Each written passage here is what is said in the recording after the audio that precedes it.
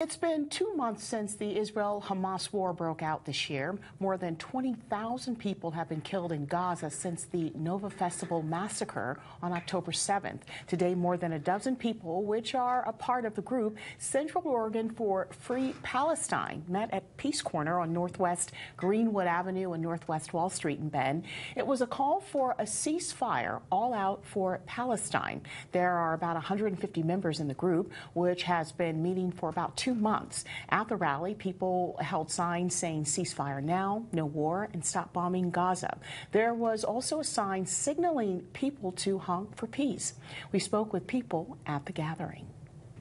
Palestinians only want peace. They want their freedom. They want their statehood. They want to be treated like human beings. It's important for me to be out here as a Jewish person saying not in my name.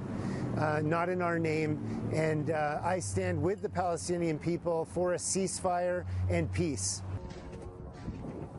Many of the protesters are calling ceasefire so humanitarian aid can reach Palestinians.